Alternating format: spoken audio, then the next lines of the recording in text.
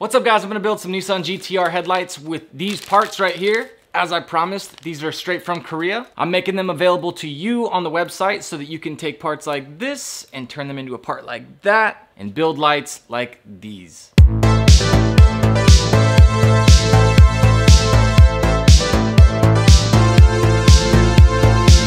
What's up guys, my name is Chris and this is my company FlyRyde, and I'm teaching you all about custom lighting, the parts, the techniques, all the things that I've done over the years, and I'm just gonna pack it all into this video. So we're gonna link up a couple other things that I've put out before and try to get you guys some new knowledge that you probably haven't seen anywhere else. Now, having the ability to change color as well as to switch between two different show modes like this is really cool, and you can also use a switch like a little remote control instead of a Bluetooth device like your phone, iPad, or any kind of tablet.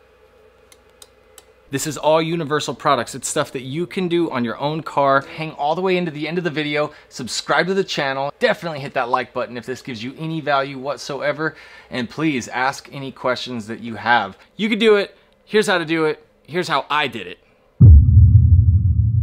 This is actually the same piece that I made in that video a while back with the red side markers. So I'm gonna take all of these GTR parts off of that bezel and show you what's underneath.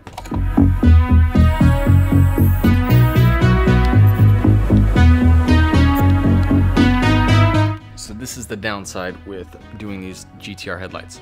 So you've got this really cool bolt, right? To keep it in place, it's got all these little tabs. So you've got two tabs right there, got a tab right here, another one right there, and then one more right along here. Now, back in the day when I was making a lot of these things and I was doing all these individual wires, the problem was that if there was ever an issue with any of these LEDs, all of this stuff has to come back off and you have to melt it back into place when it goes back on. So if you've taken it off and melted it back and taken it off and melted it back, you start losing stuff to work with.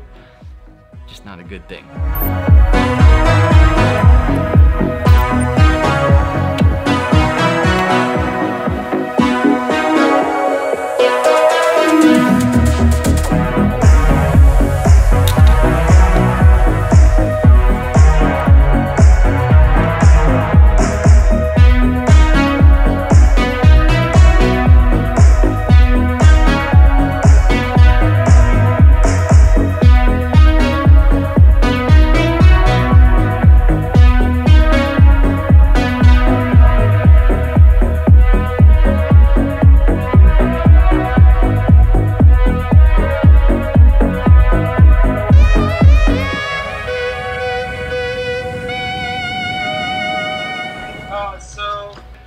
Obviously, what in the world is it?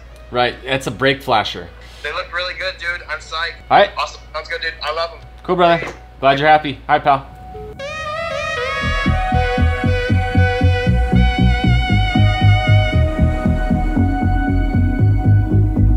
They were so hard to modify. This guy has broken his lights twice now. One time the Liberty Walk kit, because it doesn't have the wheel liners, just completely destroyed all of these wires right here, so that had to be patched. Now we mount these things inside the headlights instead of dangling them outside, so he won't have that issue. But it sucks because this is old tech. You can see all the individual little spacing. This is the way I was building these things years ago, and unfortunately he doesn't want to wait for the cool new part till the new ones come in. This is the only type of sequential headlights I can do for the GTR. All right, new day. I am continuing on the second side. The first side's already done. You saw that at the beginning of the video. Now I need to do the same thing with this. And what I'm gonna do is the color changing lightning bolt. This is the color changing Demon Eye module, and it actually has two outputs. When I hook this thing up to the lightning bolt, it's gonna change it colors.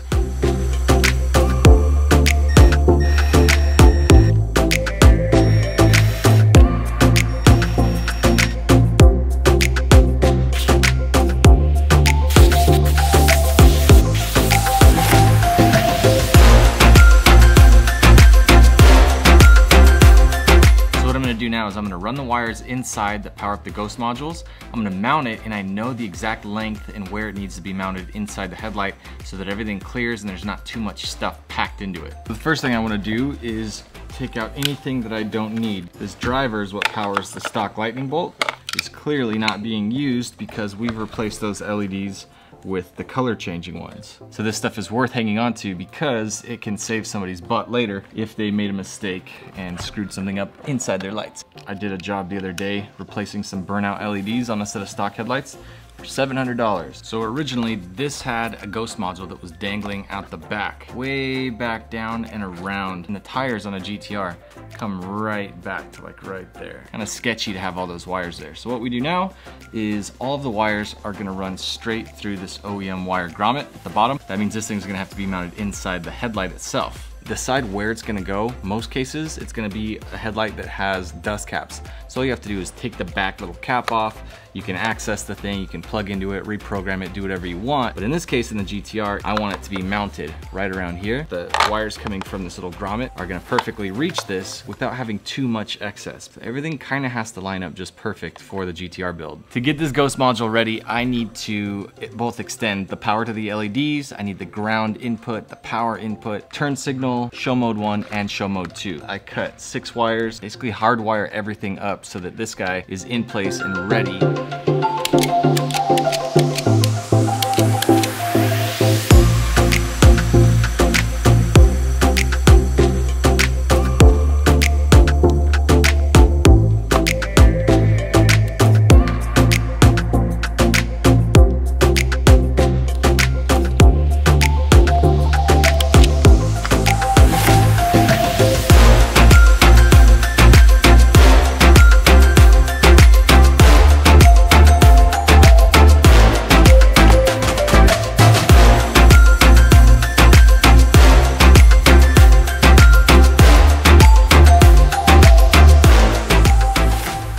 I totally forgot. Before I soldered this thing in, what I was supposed to do, I gotta go steal Kristen's computer and she leaves at 3. So, wow. You have no idea how good it feels to see everything's like cute and orderly. This is not how I do things. This is how Kristen does things. And she is the one that's keeping track of your order and your tracking number and all that good stuff. So, yes, because I suck at that stuff.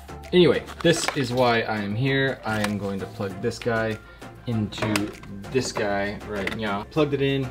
It seems like it's good because that's what it tells me.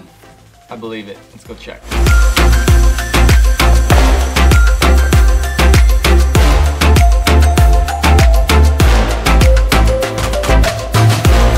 All right, so here's what happened.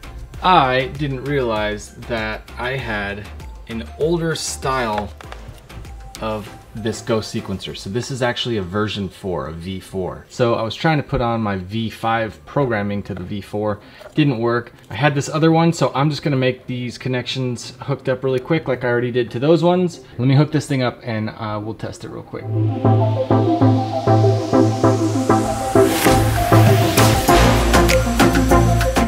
It's a good and a bad thing when you have so many of these different modules around. Rather than me just using the original V4s that it had in it, I'm just gonna upgrade them to the V5s using another set. Spare parts coming together, make an old project better than it ever was.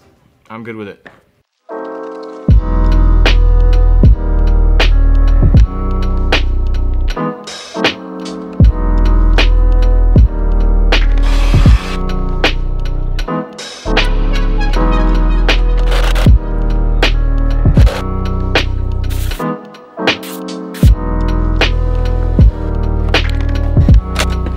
This is a big deal. These things, you can never ever touch them. So people don't realize, but if anything in here ever smudges this chrome, you can't wipe it to clean it. So I keep them in little plastic containers, make sure that they're safe. And then just before I install them, I'll actually blast it off with air so that I know that there's no little dust or anything on there.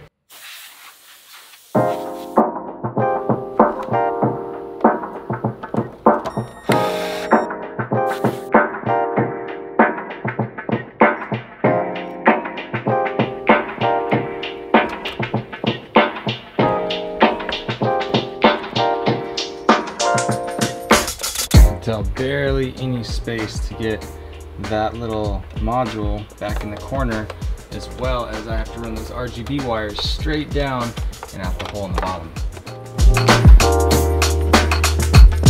Okay, that part sucks every single time, but I'm good now.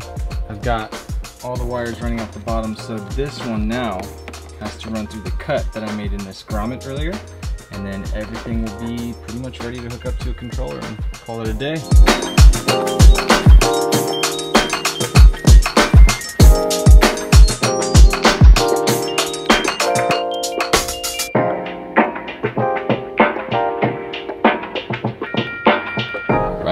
So that is looking really good, doing everything that we want it to. And last thing to do is to connect the RGB wires for the color changing bulb.